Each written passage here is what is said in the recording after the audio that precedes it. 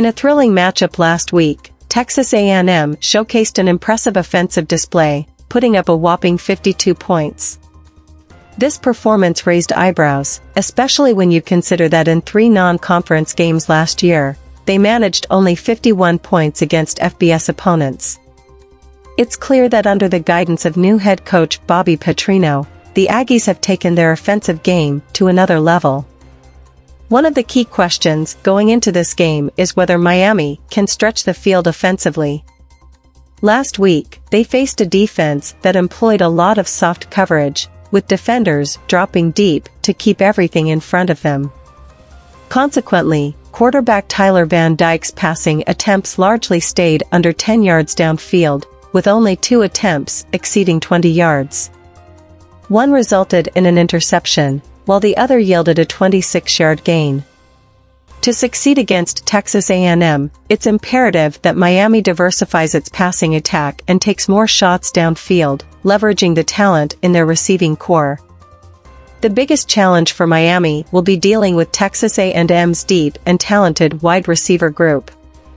Evan Stewart stands out as a phenomenal talent with remarkable speed, explosiveness, and polished skills. Noah Thomas, a 6 feet 6 inches receiver who had an impressive Week 1 performance, adds a significant red zone threat with his height. Additionally, Moose Muhammad and Ainias Smith provide Miami with dependable, versatile options. Smith, in particular, can move around the field and create mismatches.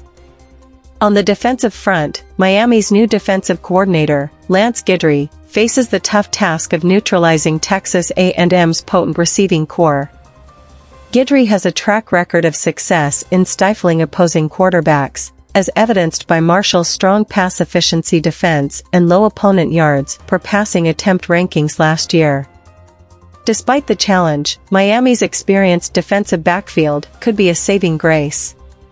Players like Cam Kitch and a solid set of safeties will look to disrupt Texas A&M's passing game.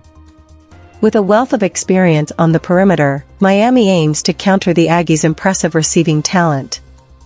While Miami has shown improvement from the previous year, Texas A&M's overall talent and offensive prowess could prove to be too much for them.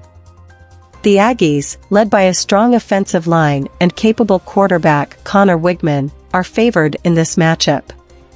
If they can replicate last week's performance, especially in terms of quick distribution and run-after-catch situations, Texas A&M looks set to secure a notable victory.